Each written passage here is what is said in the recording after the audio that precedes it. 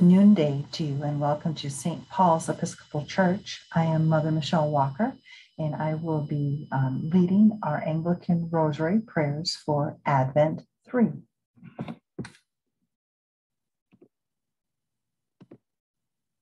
Just as a reminder, these prayers come from the book Praying with Beads, Daily Prayers for the Christian Year by Nan Lewis Doer and Virginia Stem Owens.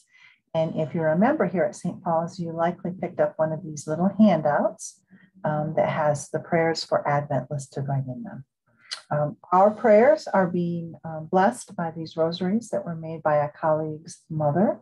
We will start at the cross, proceed to the first bead, the invitatory bead, proceed to the cruciform bead, of which there are 4 of those, and then continue around the circle in a counterclockwise fashion, praying the weak beads, which are 7 beads in between each of the cruciform beads. Let us take a moment and begin our prayers.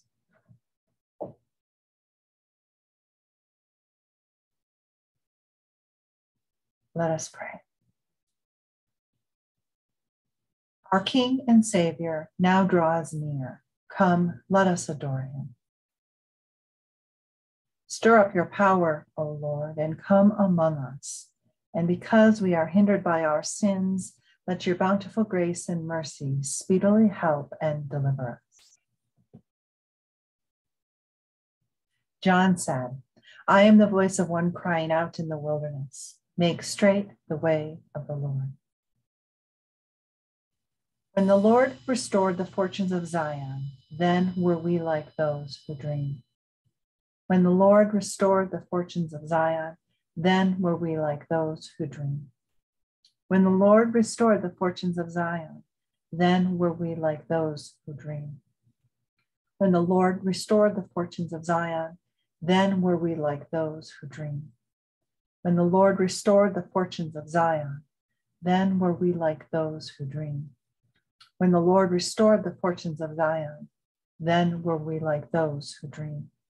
When the Lord restored the fortunes of Zion, then were we like those who dream.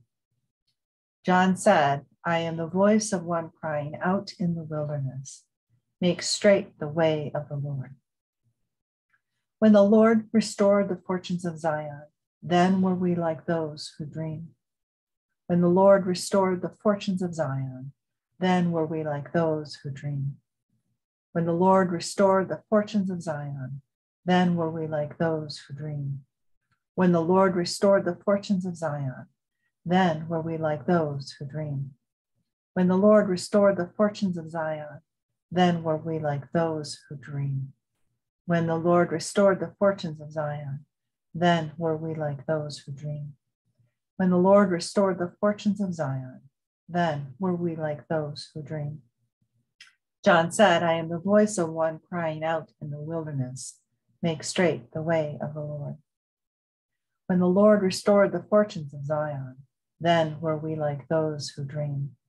When the Lord restored the fortunes of Zion, then were we like those who dream. When the Lord restored the fortunes of Zion, then were we like those who dream. When the Lord restored the fortunes of Zion, then were we like those who dream. When the Lord restored the fortunes of Zion, then were we like those who dream. When the Lord restored the fortunes of Zion, then were we like those who dream.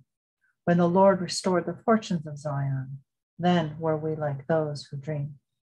John said, I am the voice of one crying out in the wilderness, make straight the way of the Lord.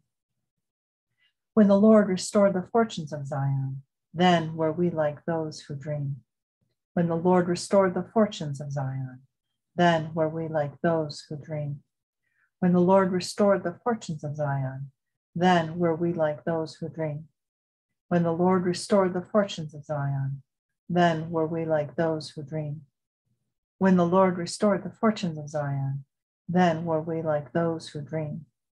When the Lord restored the fortunes of Zion, then were we like those who dream. When the Lord restored the fortunes of Zion, then were we like those who dream. John said, I am the voice of one crying out in the wilderness. Make straight the way of the Lord. Our Father, who art in heaven, hallowed be thy name. Thy kingdom come, thy will be done, on earth as it is in heaven. Give us this day our daily bread, and forgive us our trespasses, as we forgive those who trespass against us. And lead us not into temptation, but deliver us from evil.